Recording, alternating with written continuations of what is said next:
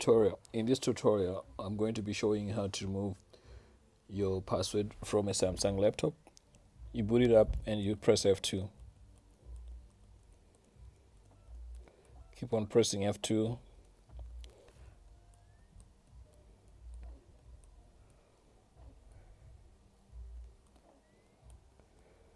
For a few seconds until you get to this screen. It's going to say system, enter system password.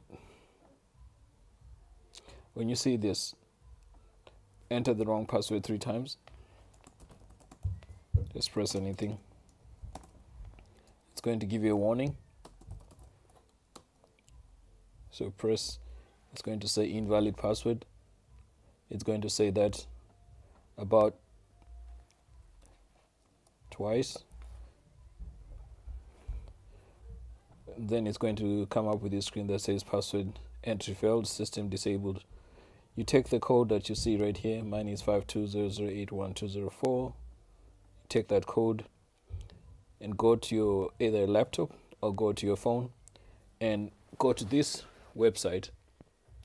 It's bios-pw.org and enter the code from your Samsung laptop, and that should give you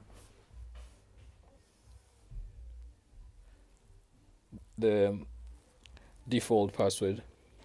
So my code is